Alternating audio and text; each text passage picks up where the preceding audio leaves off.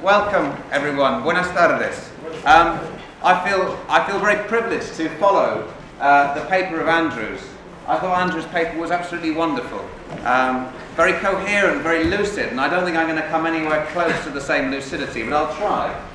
But I also feel very privileged to be in a panel with, well, I feel privileged to be here, but I feel privileged to be in a panel with David and with Jack, both of whom I've worked with on many projects over the last few years. Not least a conference that I organised at the University of Kent with Angela Voss, a conference entitled Daimonic Imagination, all to do with human interaction with non-human, perhaps non-physical conscious entities. And there was a little email exchange that I had with David, which I'm sure he won't remember, which tickled me far more than he probably imagined at the time. And what David had said was that while we were having our conference, which he was looking forward to, the elves were going to have their conference in Elfland, and the subject of their conference was elven encounters with humans. Now the reason I particularly like that is because it brings back this question, this word, that appeared time and time again in the conference that I organised, which was a 2-day conference, endless papers about spirit beings, and it then was a feature of all the papers that were submitted that we published as a book called Daimonic Imagination, and then has been a feature of today's talks, and it's featured a lot, and that word is ontology. And it just occurred to me while Jack was giving his talk that if we were all to say the word ontology together about like 13 times, let's try it. 1, 2, 3. Ontology, ontology, ontology, ontology, ontology, ontology, ontology, ontology, ontology, ontology, ontology, ontology, ontology. Stop. See? The word ceases to mean anything at all. And that's kind of going to be the focus of my talk, really. Now, there have been various heuristic strategies, various methods to try and determine the ontological status of other world beings, of other conscious beings, and we've heard some of them already today. And I'll just summarise a couple in order to get something to a foothold from which we can then develop the next perspective. David, in the paper that he submitted for us at the conference, which we published, which he entitled brilliantly, "So Long as You've Got Your Elf," you can see there's a pattern running through David's titles there. He cites Peter Mayer, a 1992 article, Peter Mayer's article about communication with discarnate entities through DMT. And David cites Mayer's 3 possible characteristics of the elven beings. The first is that they're hallucination. Nothing more than a hallucination. I don't need to go into any detail about that. The second is that they are psychological stroke transpersonal. Now, this is the idea, obviously, as we heard already today from David's talk, and obviously a fundamental part of Andrew's talk, that these are matters generated by the psyche that we're somehow engaging with, somehow perceiving. But nevertheless, they pertain to the individual, they are generated by the individual. I'm going to problematize that in a minute. And the third position is that they are other worlds. And this again we've heard already today, that these creatures belong to a different world, belong to a different reality, and are autonomous in their own existence. There was a trialogue, one of the many trialogues, between Ralph Abraham and Terence McKenna and Rupert Sheldrake. One of them entitled Entities, and Terence began the conversation. And very lucidly, rather like I did in the conference that I organised, he explains that communication, interaction, engagement with non-human conscious entities is a fundamental feature of cultures across time and across the globe. It's absolutely intrinsic to human experience, or so it seems. And then he develops 3 possibilities, in some respects quite similar to Peter Mayer's, but different. The first, he says that these beings are soon to be discovered, that they at some stage could be accommodated within our taxonomical schema, that they're just round the corner. And he says they're somewhere between the coelacanth and the Bigfoot. Hold on to that for a little bit. The second position, he argues, he suggests, and again he dismisses the first, I'll come back to that. The second he dismisses, which he calls the Jungian position, and he actually cites Jung, and he cites Jung from memory, and I spent a while trying to dig out which source it really was, and I think it came from Psychological Types of 1921. but nevertheless, because I'm a nerd, I like these sort of things. But nevertheless, he says, from the Jungian position, what we're looking at is the eruption of unconscious complexes into the conscious mind. Again, we've heard this already to a certain degree from Andrew. And that hopefully you can grasp that idea, that again, rather like with Peter Mayer's second position, that they are somehow generated by the individual psyche. And then the third, which was his preferred option, was that they are non-physical and autonomous in their own existence in some way. And that's a lovely thing, and that's something that I've spoken about with David before, the idea of stumbling into an elven engagement, rather than sort of the idea that you're somehow creating it. And this is something that I found in my reading over the last few years of Emanuel Swedenborg, a strange mystic from Sweden who lived in London. And I've now written a few books about him, and I've become very interested in him. And he describes this in relation to the angels. Swedenborg enters the angelic realm, and he finds angels who've got stuff to do before he got there. They're still doing their stuff while he's there. Some of them talk with him, and then when he leaves, he can quite clearly tell that they're going to get on with their stuff. I.e., it's you know, there's no sense at all in Swedenborg's mind that he's somehow generating these angelic beings. But what I really sense, and I sense this is at the heart of what David was arguing in his various pieces, what Peter Mayer was arguing, and certainly what Terence McKenna was arguing, and I get the sense that this is what we're kind of all arguing today. As I said earlier, it's all of these, and I can try and explain why. Let's take Peter Mayer's first and second, the hallucination and the psychological. They're different. But of course, you'd have to be extremely dismissive of dreams and visions to assume that a dream or a vision could not have some relationship with the individual story, that it's just random stuff. I would doubt that many of us here would assume that a dream is just random shit. You know, it has a relationship with our own life story. And in relation to Terence's first position, that they're soon to be discovered, well, I find that problematic. I mean, I believe you'd have to be fairly naive to assume that you could trap a pixie. I've got one. Yeah? I've got it. I've got a pixie. I've got him. You can see his little leather boots and his little jerkin and his little green breeches. You know, I laid a snare by a fly agaric mushroom and I caught it. You know, there it is. We're going to send it off to the lab for tissue sampling. You know? It's not going to happen. At least I don't think it's going to happen. Maybe it will. But nevertheless, let's look at the words that Terence McKenna used. He says somewhere between the coelacanth and the Bigfoot. Well, the coelacanth is real, but the coelacanth is a mythic beast. For those who don't know, the coelacanth is this crazy, sort of fish-like, armoured, pre-dinosaur weird fish from the deep ocean of the Indian seas. It's from the Cretaceous period. It's 400 million years old. It's kind of not really real. It's a living fossil. And similarly, if you think about when the Europeans first came across the platypus, they thought it was a joke. They thought that the Aborigines had been playing a joke on them, had been stitching together the parts of different beasts and leaving it for the Europeans to stumble across, which may have been true, actually. But the point I'm driving there is that the relationship between imaginary beings and real beings is totally intertwined, and it's very difficult to distinguish. We look at, for example, at the lion, for example, as being both symbol and real. And when it's real, it's also symbol, and when it's symbol, it's also real. I'll come back to that. But it's the second position that Terence outlines of dismissing the Jungian, which I find curious, but then it occurred to me that that Terence McKenna would not have been able to have read the Red Book, which was only published in 2009. Now, Terence McKenna was a very quite wide-read in Jung, and in fact he gave this talk in 1991 at the Jung Society in Claremont, California, where he demonstrates a very deep and sympathetic understanding of Jung. But nevertheless, he still had this idea, because he wouldn't have read the Red Book, that the psyche still pertains essentially to the individual. It still is a field surrounding the nucleus of the ego, and therefore there are matters beyond the psyche, and therefore to indicate that a creature could be generated by the psyche implies that it could not have total autonomy in its own will. I hope you're following my rather bumpy logic there.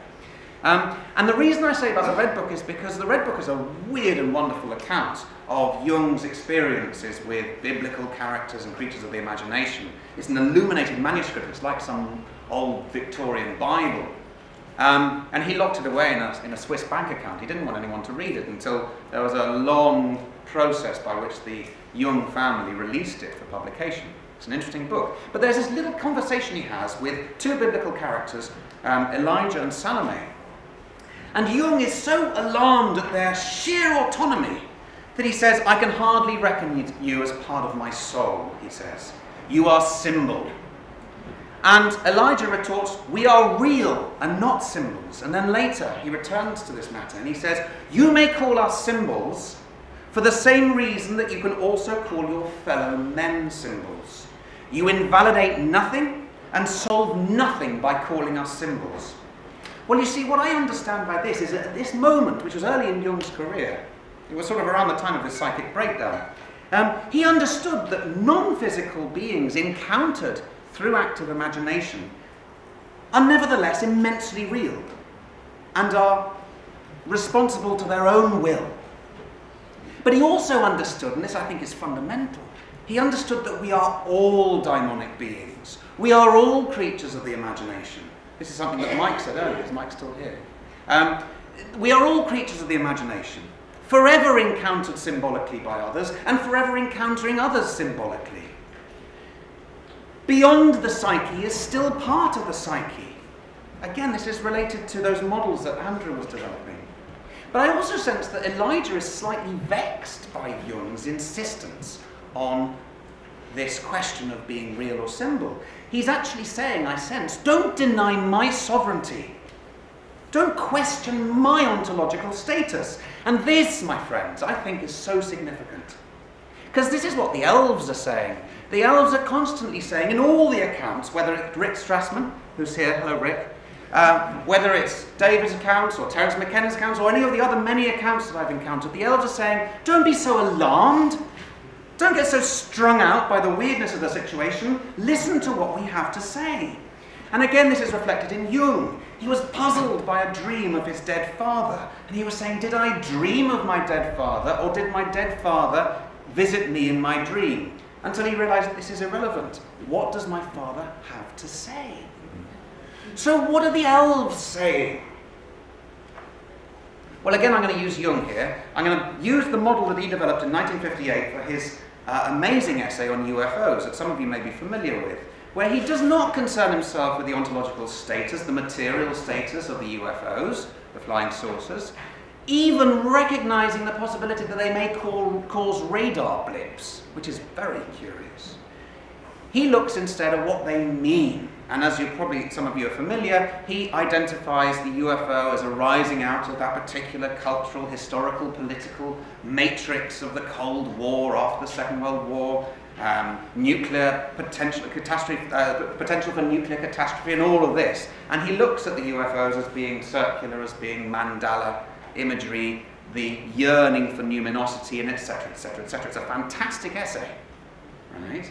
So I'm going to use his model and say not, where are these elves and what are they, but what are they saying? Well, first of all, the elves are not angels. They're tricksters, mercurial, hermetic. They inhabit crossroads and crooked trees and standing stones on a moonlit moorland. They're encountered in certain environments, in reverie, in vision, in dream, in the flickering shadows of the fire, in nighttime woodland, in the moment of enchantment reading a child a fairy story. Here in this conference, this is an enchanting moment, I find. The elves lure us off the path, into the woodland, onto the moor. Disrespect them, and they'll lead you into the mire. They'll lead you off the cliff. And there are numerous accounts in William Butler Yeats's and Lady Gregory's accounts of the fairy stories in Ireland, and also in Lady Wilde, numerous accounts of the pompous squire who is brought down a peg or two, trips on his horse stumbles and he falls into the village duck pond. Yeah, that's a kind of the elves are laughing behind the trees, you know? This is the sort of the disrespectful. But treat them respectfully, they'll still bring you down a peg or two, but they'll give you a gift. They'll grant you a gift, the gift of enchantment. the gift of dance and music and laughter. They'll give you psychic strength to undergo change. You see, the elves will lure you off the path, which is the same as saying they will pull you out of a rut. You see, they are agents of change, and change is not easy.